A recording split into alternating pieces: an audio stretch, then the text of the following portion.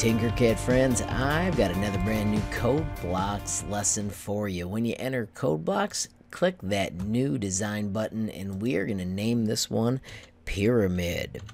This is the most fancy one that we've created yet. I'm going to put my initials after it and let's see how quickly we can build a cool pyramid.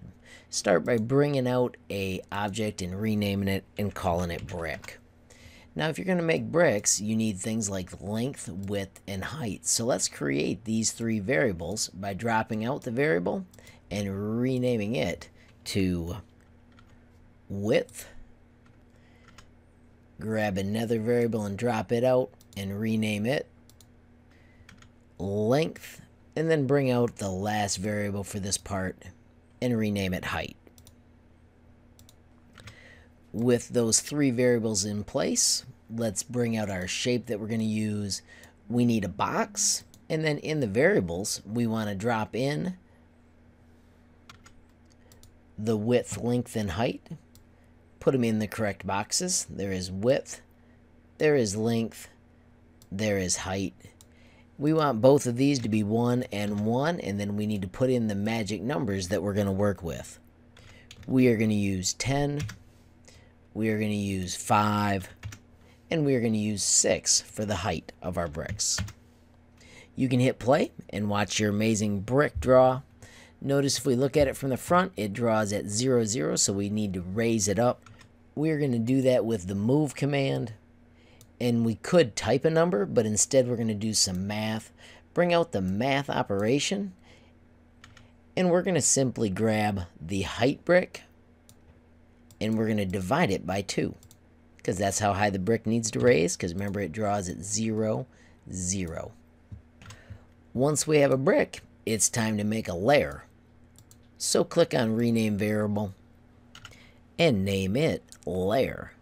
With our new object layer, we need to bring in a new variable and we're going to name it max. Simply rename, type max and tell it OK, and then we want to set that to 6. And 6 will be how many bricks that we create, and we're going to create with the count width. We're going to go from 0 and then grab that max variable and put it in the 2 box. Layers are going to be made with bricks, so we need to find the amazing add a copy tool. We want to add a copy of our brick. So we drop that variable in this location. I want to make it show up with a brown color. And then every brick that draws has to move. You could type in the numbers, but it is so much cooler if you do some amazing math for the numbers. This math is the easiest that we'll do. First, drop out your math operation down below. Change it to multiplication. And we need to do the width times the variable I to move them across. Lift that up from its middle and drop it in the X box, and then hit play to watch it happen. Boom, you've got the start of layer 1 of your pyramid. We're going to use that same add copy trick to get the second layer. Once again, bringing out the layer variable. And then this is kind of cool because it's going to make a layer larger because we're using layer within layer. That's a tricky sentence, but watch how it works.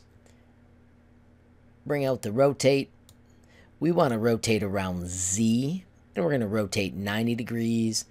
And we are going to pivot with the XYZ location, but we're going to do some super amazing math for where this rotates. This piece of amazing math is going to have 3 math operators to build it. Make sure you set them far apart so it's easier to assemble them. And we are going to simply do width times max. We're going to set this one to subtraction. And then width divided by 2. So we get an extra half of a brick. To assemble this piece of math, grab under the math operator of the first part and put it in the first hole. Grab under the math operator of the second part and put it in the second hole.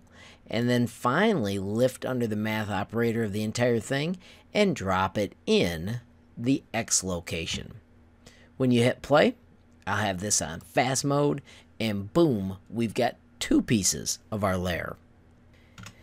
We do this again, simply going to modify and adding another copy, although what's cool is this time the copy already has both pieces. Once again, data, bring out your layer, drop it in the hole. We're going to keep the color, but we do need to rotate this new copy. When we rotate this new copy, we're still going around Z, but since there's a half of a pyramid bottom, we are rotating 180 degrees. With math, bring out your XYZ, and now we need to build the math function that puts it where it needs to be. Start with 2 math operations. There's 1, there's 2, and the first one needs to have max times length. The second one needs to be set to subtraction, and we are going to subtract the length. Grab your first math operator and drop it where the 0 was, so it now says math times length minus length, and then put that in the X hole. I'm going to slide our screen to the right so it's easier to see where we're building Y right now. It also has 2 math operators, so bring those down below. This time we're going to do 0 take away because we want to create a negative Y value. And we're going to subtract the max times the length. Pick up this underneath its math operator in the middle and put it in the block. Then grab this entire block. Make sure you go under the math operator to get a good grip and put it in the Y hole, so just Z ends with 0. When you hit play, if you built it all correctly, you will have the entire first layer of our pyramid. Let's wrap this project up with a brand new object that actually makes the entire pyramid. Once again, hit rename variable and let's name it pyramid. And then tell it OK. I'm going to slide this up because I don't need to see my old code anymore. I'm going to create another variable and it's going to be called scale. So I'm going to hit math and create variable, and I'm going to rename it once again, and this one will be named scale. You can adjust this number later, but right now we're going to put in 0.95. Scoot over to the control and find another count width. Make it from 0 to 7. Once again, another number you can play with later. But for now, stick with what I got you. Move back to the amazing modify and grab another copy of an object. And this time our copy of an object is going to be the layer object, which you can grab from data and layer and drop in the hole. I'm going to keep the color the same. And then we just need to modify it with a move so it goes up in the air. Once again, we'll do that with math. Drop your operator down below. Switch to multiply. And we want to do the height times J. By now you should be good at grabbing these underneath and putting them where they go. This one goes in Z. And now we're going to use the new operator scale. And under data, we are going to grab our scale variable. And this is what makes it so awesome, is it will adjust as we adjust it when you're playing with it. And then to make it really, really awesome, we need to find math and do a special change item. So during every loop, we're going to change the item scale. Make sure you click that. And we're going to reduce it by -0.1. Make sure you type -0.1 or it'll grow in the wrong directions.